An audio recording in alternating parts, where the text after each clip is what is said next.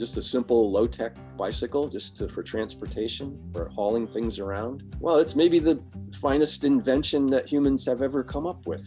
Ask any little kid, right? They all love bikes, most little kids. That's how you get around. I'm working with kids at the after-school program. Friday afternoons, we bring a truckload of bikes to this after-school program and just let the kids ride around. And some of them come up to me, the first graders, second graders, they come up to me and they say, I need training wheels. And I say, no, training wheels keep you from learning how to ride. It's not a good idea. So then they cry, which is awful. So I made a bike with a sidecar. I made a bike that's two bikes that are side by side that are welded together. So you don't have to know how to balance. I don't know how many kids we've introduced to this thing where you can balance on two wheels. It's pretty amazing. Hi, I'm Chris Waddell. Welcome to Living It, the podcast where we join experts in the experience of being human. Be bold. Say yes to adventure. Say yes to living it. Welcome to Living It with Chris Waddell. Today, I am with Mike Augspurger. Mike is a guy who completely fulfills our mission. Our mission is we want to talk to people who are experts in the experience of being human.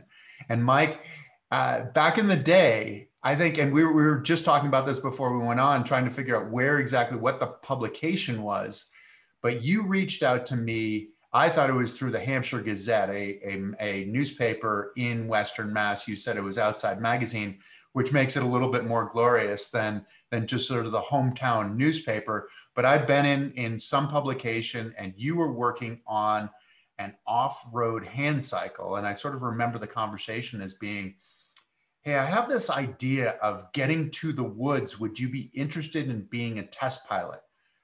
So first, Thank you for joining us.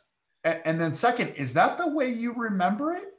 Yeah, I remember calling. Well, I got your information from Outside Magazine. It was a whole page thing. It said something like, is this the world's greatest athlete because of both the Winter and the Summer Olympics? Right. That was why they labeled you that. And I thought, I had been looking around for a disabled athlete to help me work on this hand cycle design.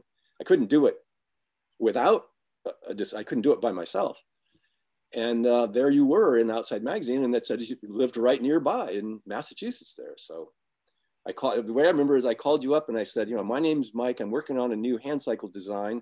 Would you like to help? And you said, I'll be right there. And you were, and it was really helpful. Really, you were the first disabled rider back way. I didn't have the design down at all back then. There wasn't really hardly any way to steer while you cranked simultaneously back then. I mean, that's one of my favorite stories of all is when you were in it, and we knew that you needed some kind, because you're leaning slightly forward, the riding position wasn't leaning back, it was slightly forward on your knees. And we knew you were going to need a chest support especially someone who has a higher disability than you is going to need a chest support, and because they would get tired. So I had that there, but I had it held on with hose clamps onto the frame, and you were going around a corner, I guess, and the hose clamps weren't quite tight enough. So this chest support moved to the side a little bit. And I thought, wow, maybe we could steer with your chest. And it was watching you with the loose hose clamps that brought that idea up. And that we've been doing that ever since. And everybody does that now. Now, this is the vehicle, or this is the technology that I ended up using in climbing Mount Kilimanjaro. But you started way back. I mean, back in the 80s, right? Thinking about this, like what was the genesis of the thought of creating a hand cycle that could go off road, and why was yours unique? Well, it started with my introduction with Bob Hall.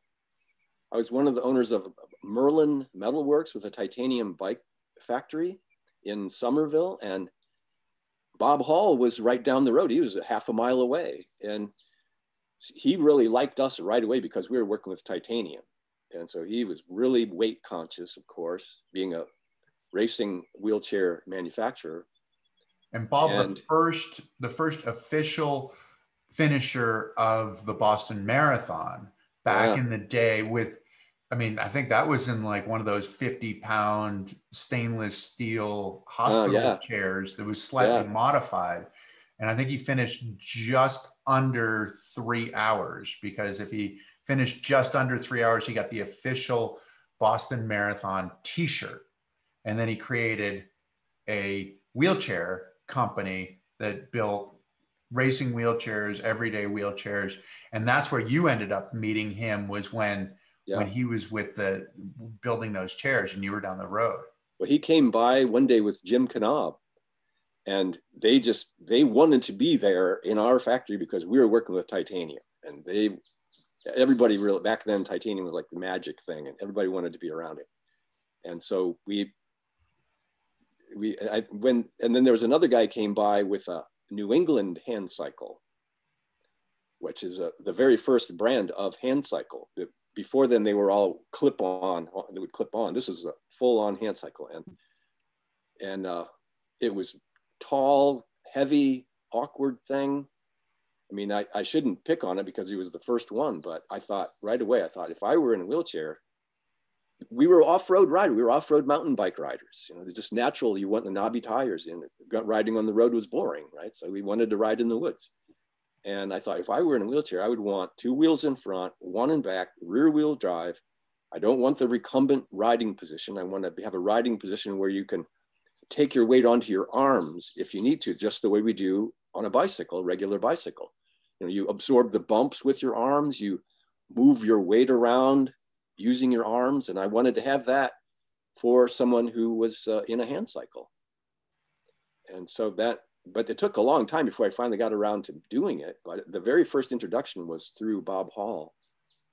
Interesting. And so the rear wheel actually improves the traction, right? So if it's rear wheel drive as opposed to front wheel drive, where the road hand cycles are front wheel drive, so there's no weight over it.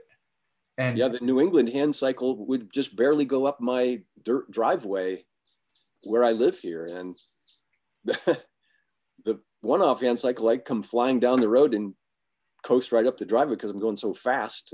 It's really different. It was great fun to provide so much extra off-road performance over the hand cycles that existed at the time. Has the bike always been kind of a language for you?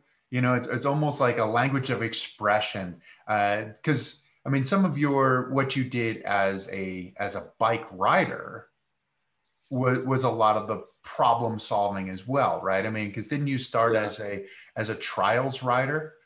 Yeah, I like to think that the design was very much informed by being a skilled rider. I had a friend who always would say that no athlete ever really made any difference in the advancement of civilization. Never. And I would always say, no, I don't agree. I mean, generally he's right, but you know, you don't want to idolize some soccer player, or just because they're really good at football, that doesn't mean you're a good person. But there is a place for in engineering where the athlete can really improve things, really help the product. And if it was just a bunch of engineers and no athletes, bicycles would not be anywhere near as good as they are now. And so what did being a trials rider, and maybe explain what a trials rider is? Well, I did it on motorcycles. Inform what you did?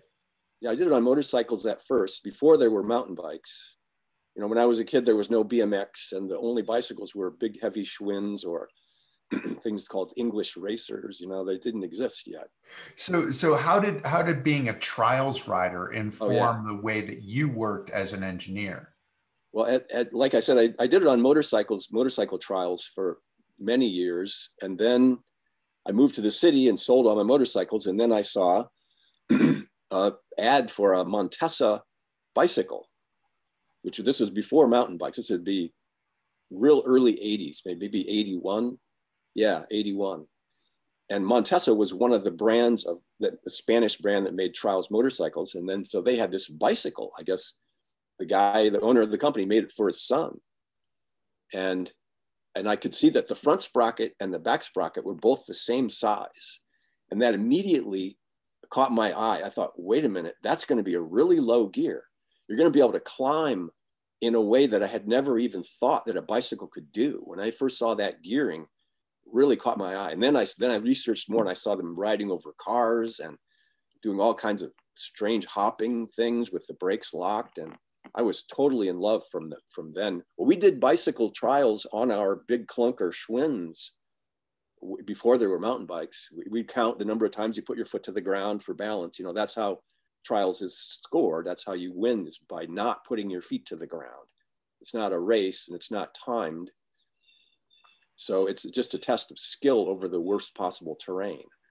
And I love that part of it too, being the people that ride over the worst possible terrain, which is very appropriate to wheelchairs and hand cycles, because everywhere a wheelchair goes, it's impossible terrain. As soon as you're outdoors, it's really hard.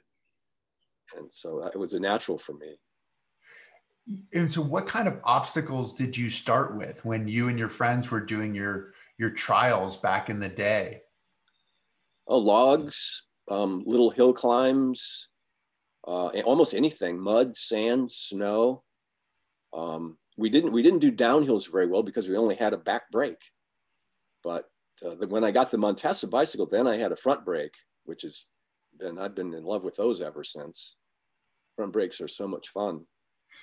And the hand cycle does that well. The hand cycle, the two wheels in front with the disc brake on each 20-inch wheel, you can go down really bad. I'm sure you're familiar with it. You can go down some really bad things, and it's perfectly fine. I have a big hill that I use here at my house in Cummington here, where people come for a test ride, and I'll say, well, go ahead, you can go down that.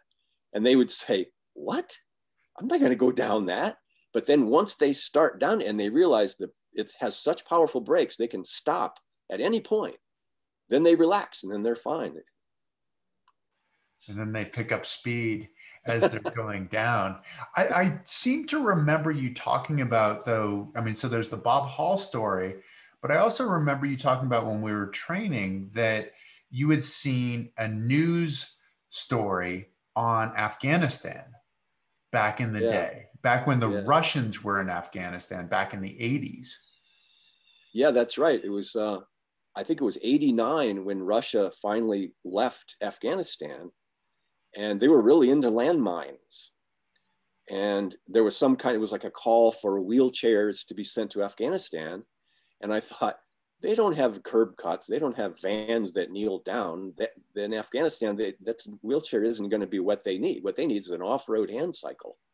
And so the first model that I made, I called it the Afghanistan model, thinking that was the real need. The bigger cause was developing countries where people don't even have wheelchairs at all, let alone they don't have pavement or sidewalks or anything. And then, so the first one I made, I called it the Afghanistan model. But then in order to popularize it, in order to make more of them and try to promote the design, I had to switch gears and go for the rich white recreation market, you know, like that's why I did in the bicycle industry, selling really, really expensive titanium bike frames to make a living. And that's where the money is, and that's how you can continue to do it. That's how I can afford to do the research, is by getting customers who have lots of money who will pay for this as a recreational thing, rather than some person in Afghanistan who needs it just to get to the store or just to go home.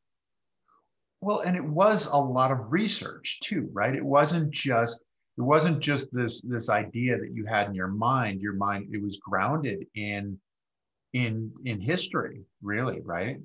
Yeah, there was it was a year of full-time working on it before I had one that I would sell. I spent, we would commute. My shop was half an hour away for a while there, and there was a big long downhill between my house and my shop. I mean, it was like a 2-mile long downhill, and I would put whatever prototype I was working on in the back of our car and stop at the top of the downhill. And my wife would drive the car and I would ride this hand cycle down this dirt road. Did that almost every day for a long time. And so that was the big research, was trying to get the high speed stability down. The climbing traction and the cornering was okay, but it was the high speed where three-wheeled vehicles are really hard to control at high speed. The two-wheeled vehicle will hold itself up. I mean, you can't hardly fall off. If you're going 50 miles an hour down on a bicycle, you can't even hardly fall off the thing. It's self-stabilizing. But with more than two wheels, it really wants to tip over. And it's really can be very dangerous and scary. And so that was one of my I'm most proud of, the high-speed stability. But it wasn't obvious at first at all how to get that. That has to do with hand grip placement and making sure that the force of your hands on the handlebars tend to make the thing go straight.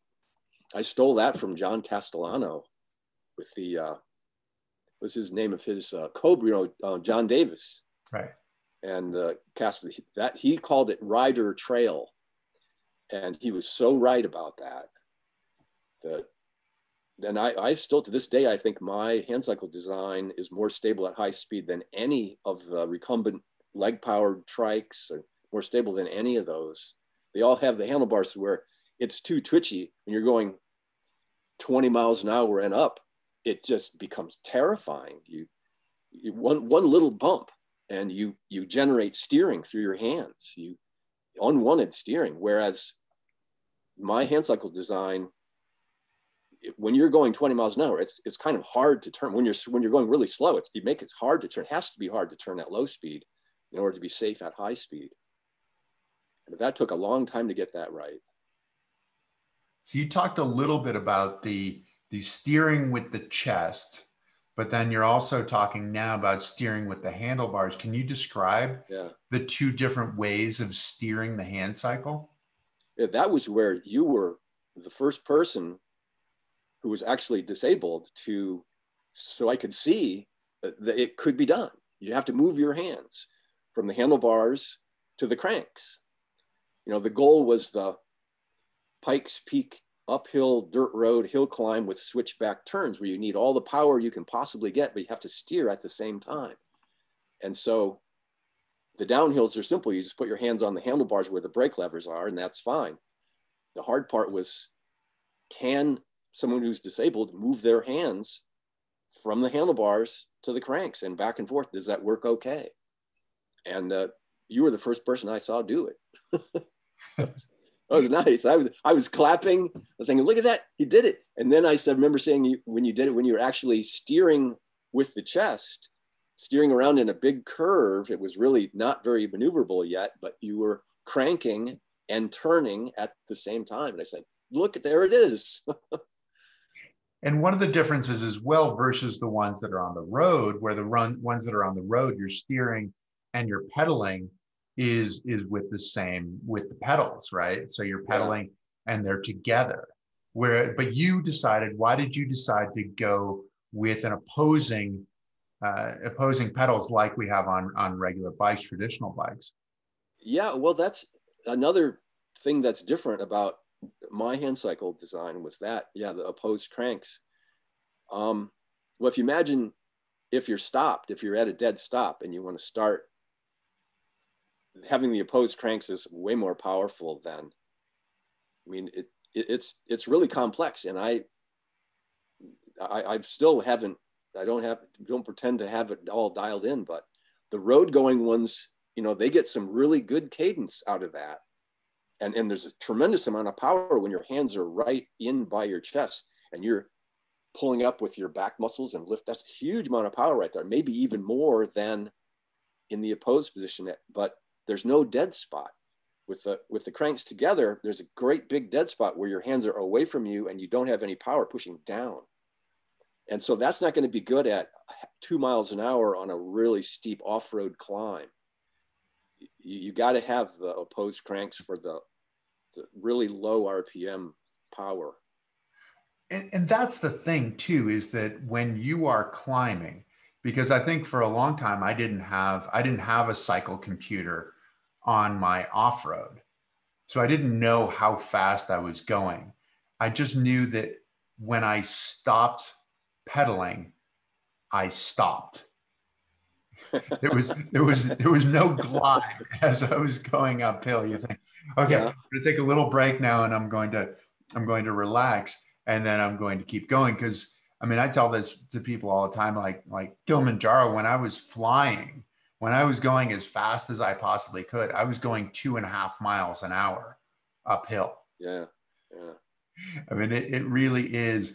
It's a different sport, but it's also, there's so many different problems to solve along the way. I mean, just how to, like, little rocks, little roots, different things like that become fairly major obstacles. And Yeah. and it's probably more similar. I felt like in a lot of ways it was more analogous to rock climbing than it was Yeah.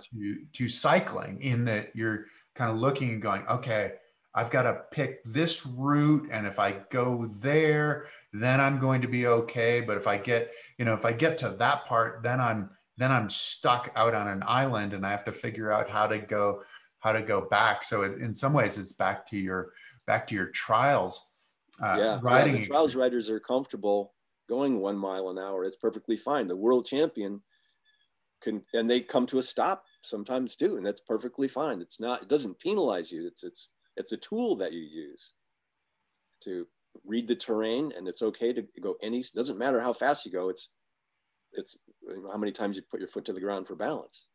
So I worked on that. I worked on actual trials the first time in Crested Butte.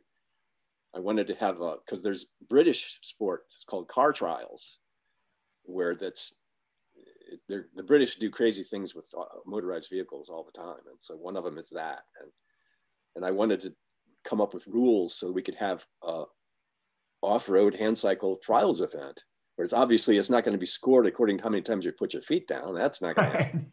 But I came up with a whole set of rules based on British car trials for that. And trials riders are fine going 1 mile an hour. That's perfectly okay. But a lot of the inspiration for you to build this came from cars, and came from motorcycles, and came from different vehicles that preceded this vehicle. Was that always intriguing for you, sort of the history and how people have solved problems throughout, and the challenges they put in front of themselves? Oh yeah, I love the history of motorized vehicles, history of motorcycle. I'm a big fan of his motorcycle history for sure. Because I remember you talking about, and I'd never even really heard of it, that part of the reason for going with two wheels in front versus two wheels in back on the three-wheeled hand cycle came from cars, right? Because there were three-wheeled Yeah, cars, and we don't associate. I mean, we don't associate three wheels with cars at all. yeah. There's a long history of three-wheeled, 100 years history of three-wheeled cars, and they really clearly separate into the high performance ones with two wheels in front, and then the Shriner circus ones with two wheels in back. If you're going to just imagine going down a steep hill, braking hard and turning at the same time, you got to have the two wheels in front. The one wheel in front with a brake on it is just a recipe for flipping over if you're turning and braking at the same time.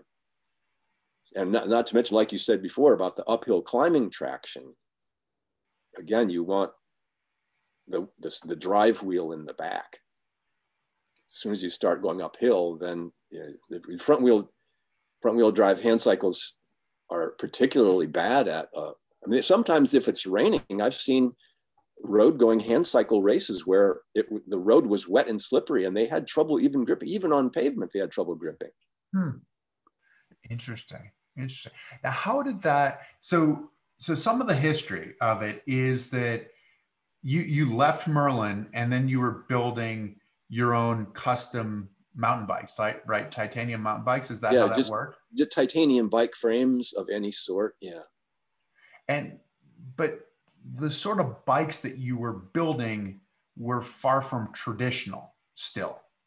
Well, people would come to me for the weird things that they couldn't get I ended up making lots of different copies of, I made a titanium, one bike brand was a Slingshot, and somebody wanted, they really liked their Slingshot bike, but they wanted it to be lighter. So they hired me to make one in titanium, and titanium molten, titanium Proflex, and lots of different ones. A lot of times it would be just really eccentric customers who just wanted something very strange that no one else would make.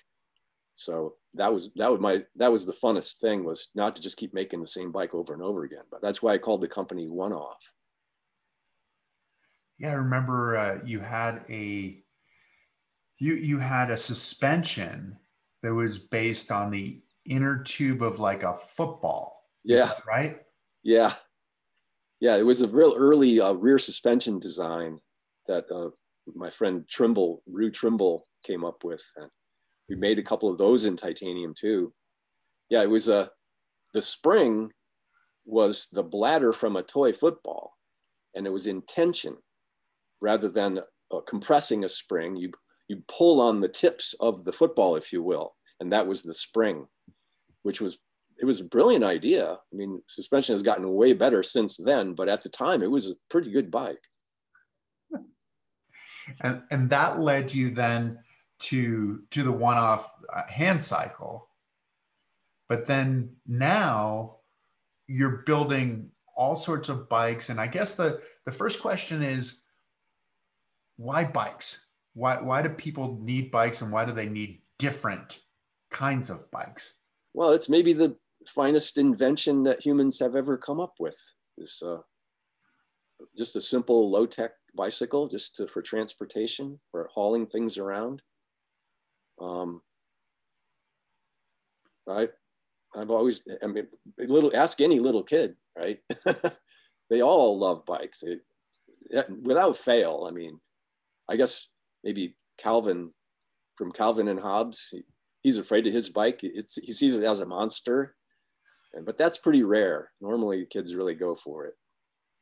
And so, yeah, that was, like you said, that was my vocabulary. And most little kids, that's how you get around. That's how you go meet your friends. And so that's where I'm going now, is I'm working with kids at maybe, I think you saw the video, the after school program. And I keep getting these kids that come up to me. We bring Friday afternoons, we bring a truckload of bikes to this after school program and just let the kids ride around.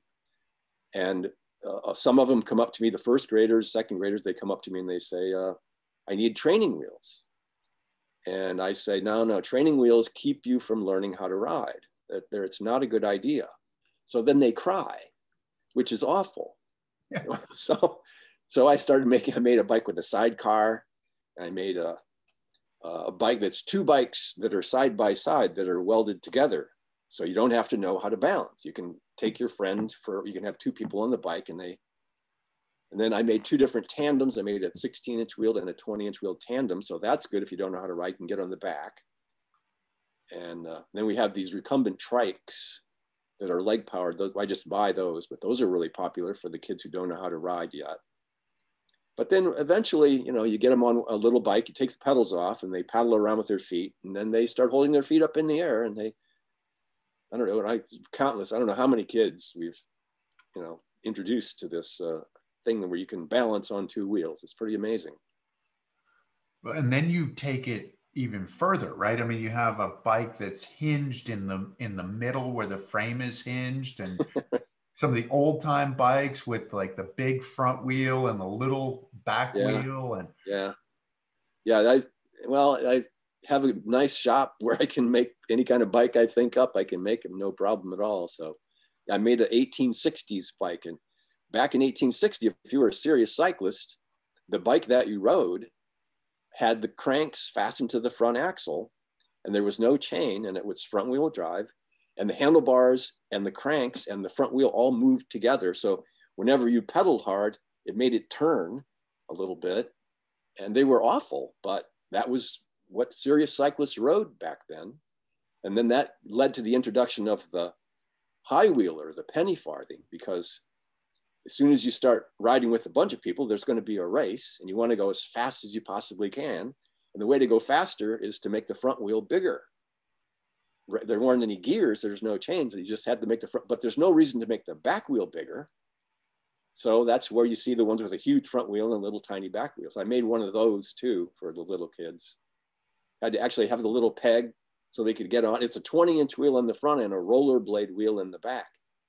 But the kids are so small, they couldn't hardly get on it. So I had to make a little peg, which is what adults use to get on one of these giant penny farthing bikes. Dangerous thing. I had one little kid threaten to sue me. He fell over, landed on his face, which you always do on those penny farthings. And he was a good friend. He didn't really mean it. And then the other one you mentioned with the hinge in the middle, that's a Schwinn swing bike. Schwinn sold those for a while, and it's got the weirdest, it has the headset is a pivot, but then there's also a pivot on the seat post. And it's not good for anything really, just for laughs. And so it almost gets to be parallel, right? Where the back wheel is parallel with the front wheel when it's turning, right? Yeah, if you can contort your body enough, you can actually do that get the two wheels almost side by side as you're riding along. Kind of twists you in two when you do it. But now, what do these kids think about these bikes and these sort of different configurations? Because it's, a bike is sort of a bike, right? You have a mountain bike, you have a road bike, whatever, but then these are bikes that nobody else has. Well, that's the fun part is I tend to not say much. I'll just bring the bikes to the after school program in our trailer, and I'll just take them out of the trailer and set them down, and the kids run over and start riding them. It's not a very verbal thing. They sure do beat on them though, and they love it. So some of them we call the fight bikes because they like them so much they always fight over them, but we have to sort of regulate, make them take turns. Some of them, they're so much fun. Which bikes are the most popular? Well, it's the recumbent leg-powered trikes that are the ones that are the fight bikes. Really? These little tiny, the 12-inch wheels in the front and a 16-inch wheel in the back.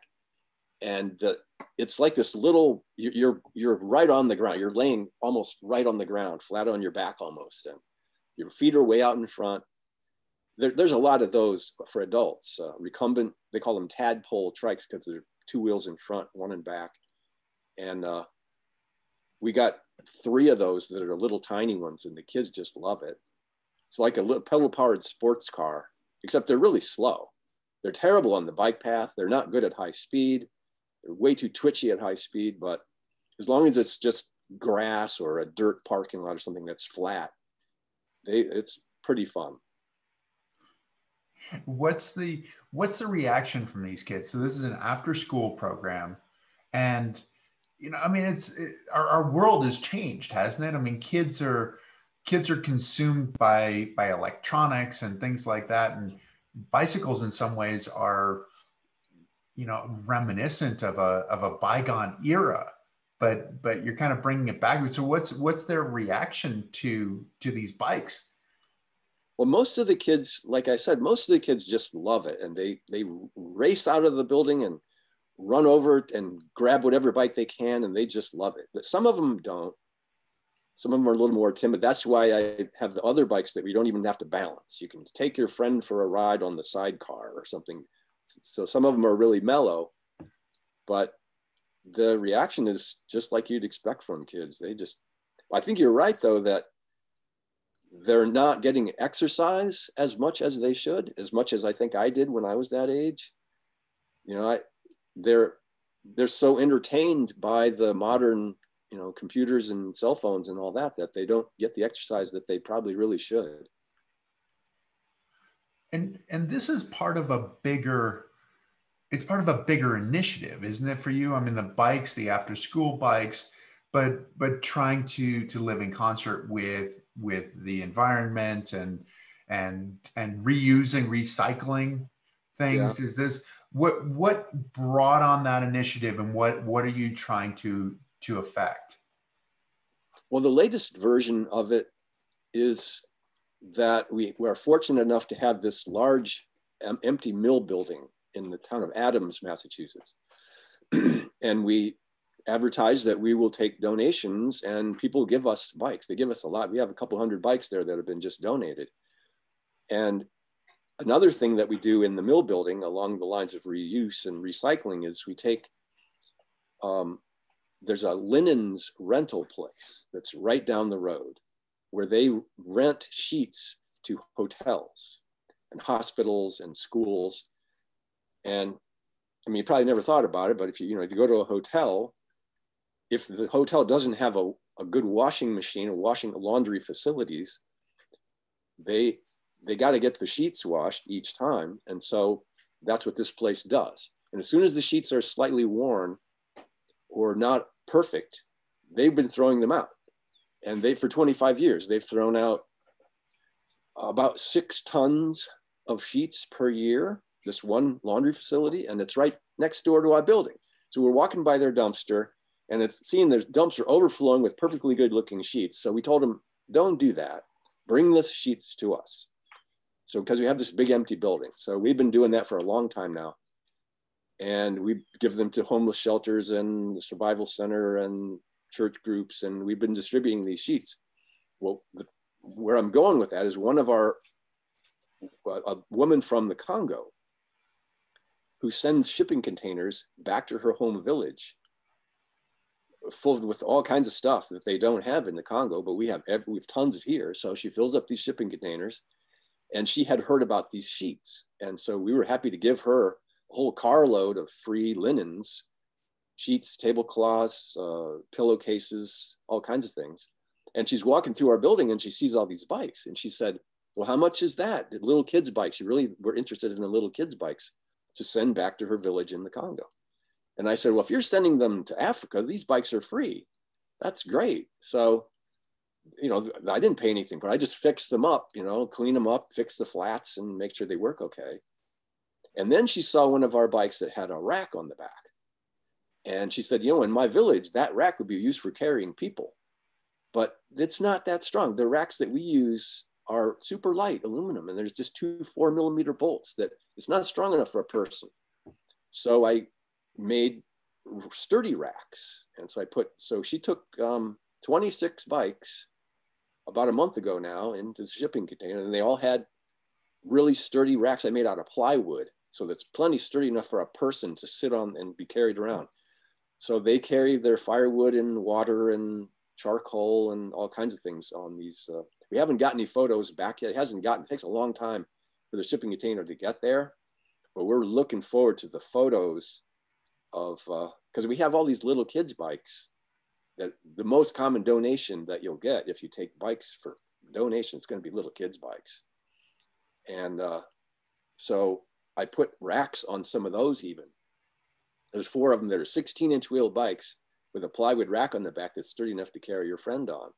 So I can't wait to get photos back from there of these bikes being used. And that's something I'm really enthused about. I'm going to hopefully do this for a long time now, is improve the safety and the quality of utilitarian bikes in a really low-tech way. Because I'm sure you've seen photos of people with, the whole family on a bike.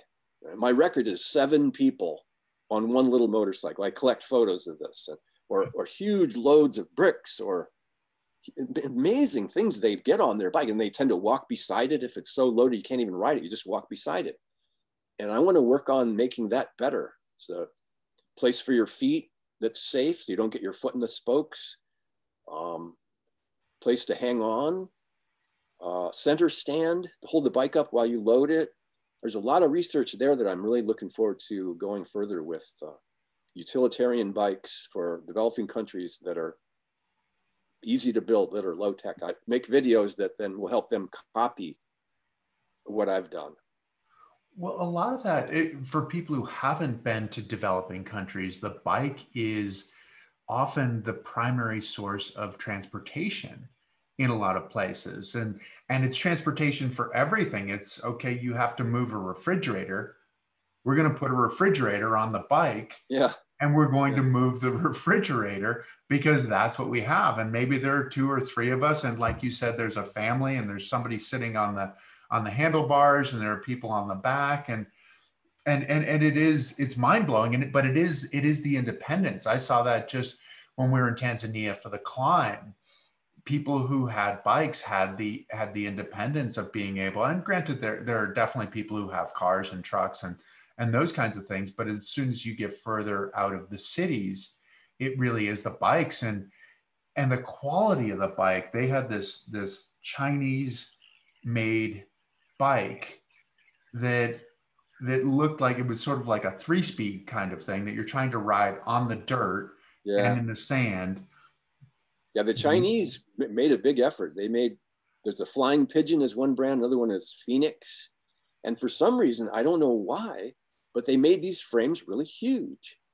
If you're not 5'10", 5'11", you can't even straddle the thing. I don't know why they made these frames so big, but I have a whole collection of photos. I'll get you some of these photos of little kids that are way too small to ride the bike. And the top tube is going right beside their shoulder, and they have their arm around the saddle and they're steering with one hand, and the kids who really want to get on a bike, and they'll figure out some way to ride it, even though it's way too big for them. I have some other photos. I'll get you one photo where our friend from Africa, from the Congo, gave us this one where it's a woman. She's got one kid on the front rack and another kid on the back rack, another kid on her back. And there's also a load of firewood on the back rack. And she has this great big basket balanced on the top of her head while she's riding this bike. You got to be really strong. Oh, and very skilled. Yeah. Yeah, skilled and strong to be able to keep the bike moving and keep it upright. Yeah, but I said to the woman who gave me the photo from the Congo, I said, come on, that must have been staged just for the photo, right? And she said, no, that's how they do it. And that woman is very happy because she has a bike. She's taking her 3 kids and a load of firewood, and who knows what's on her head. She gets to carry that stuff with her. And how would she even do it without the bike?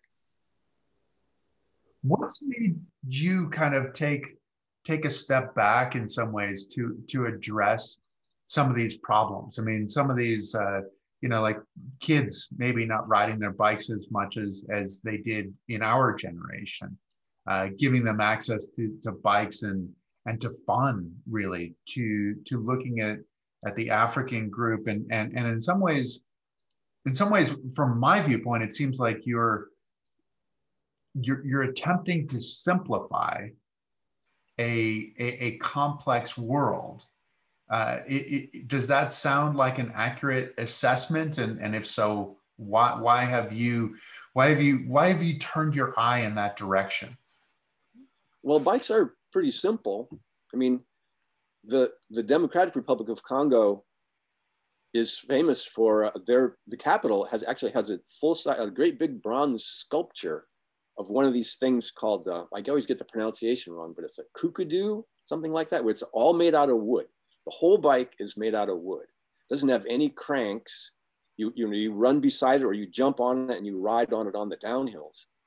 And it's a very celebrated thing in the Democratic Republic of Congo, where they make these. They cost about $100, I guess, to get someone to make one for you. And it could hardly be simpler. There's no ball bearings. The bearings are just wood against wood with some grease.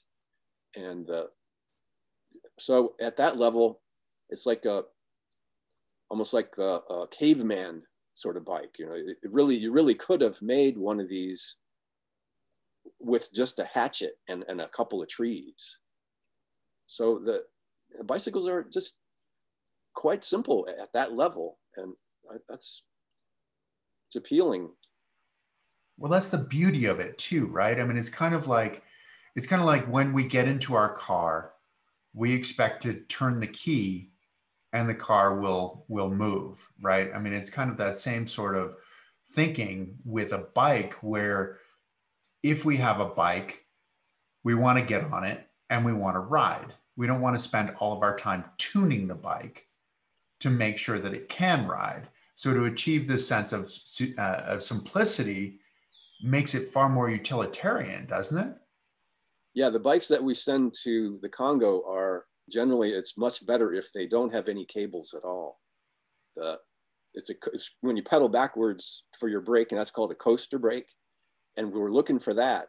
But most of the bikes that we get donated have front and rear brake cables and 2 derailleur cables, which means that after a few months, probably, we don't know for sure, but probably in Africa, after a few months, there's going to have no brakes and it's going to be stuck in the wrong gear. So we're always looking around for adult coaster brake bikes, like a beach cruiser sort of thing. And so at that level, the simplicity is really important because of the maintenance is hard. They don't have cables. We don't have enough of those bikes with the adult sized bikes with the coaster brake. We're really looking for those all the time.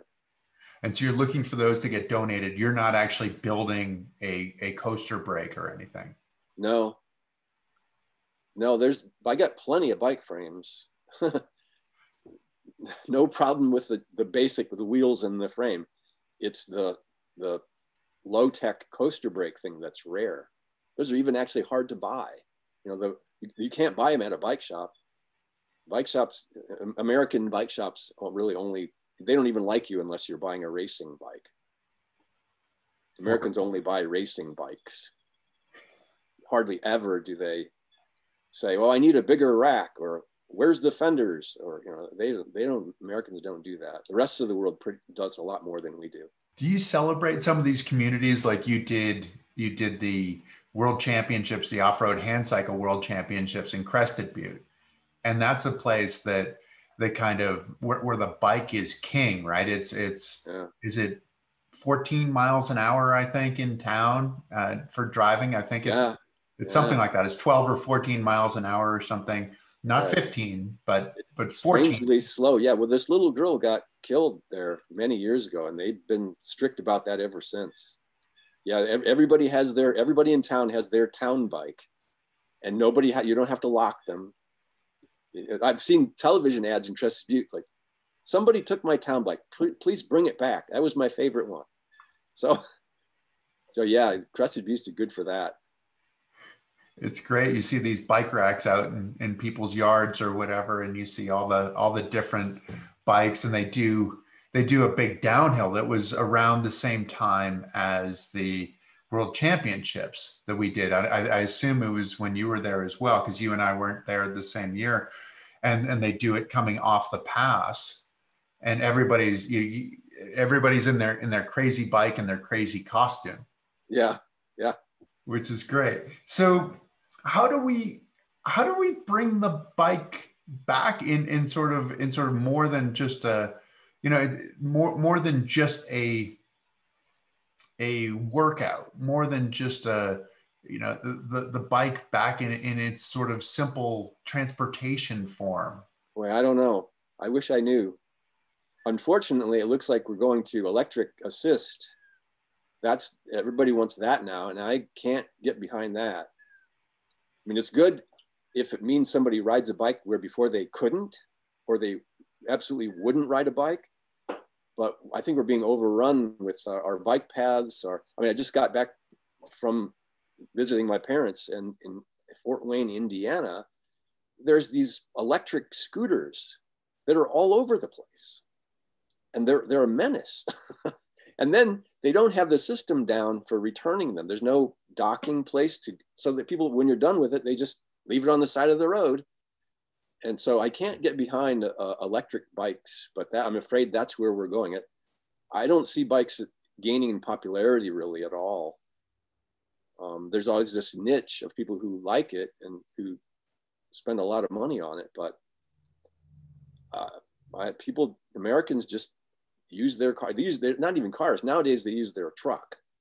It's a great big pickup truck to do everything. Go to the store, whatever. They use it for everything. And when they could be using a bike.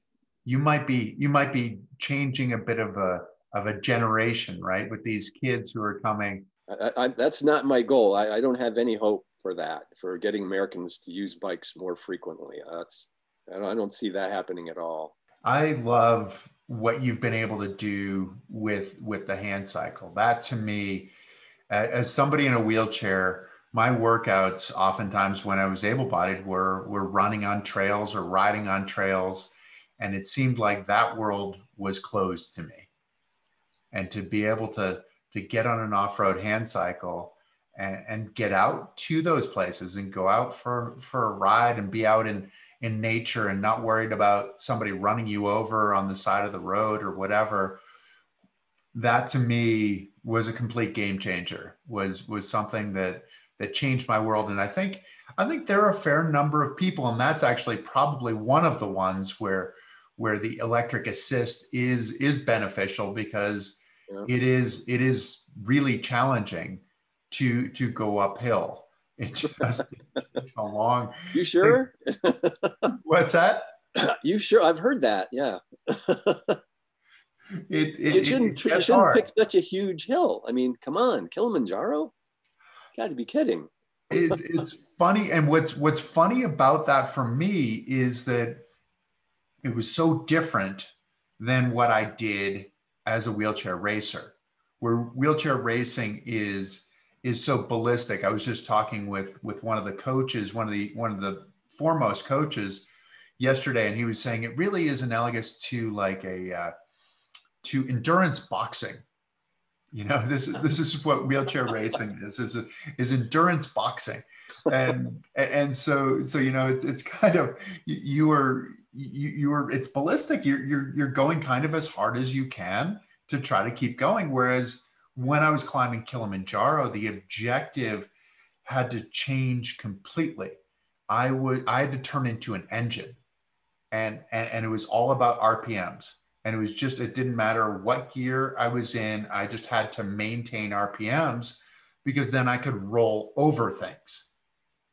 Whereas if I had to stop and sort of figure out how I could get up and over this log or up and over this rock, then it enlisted all the muscles.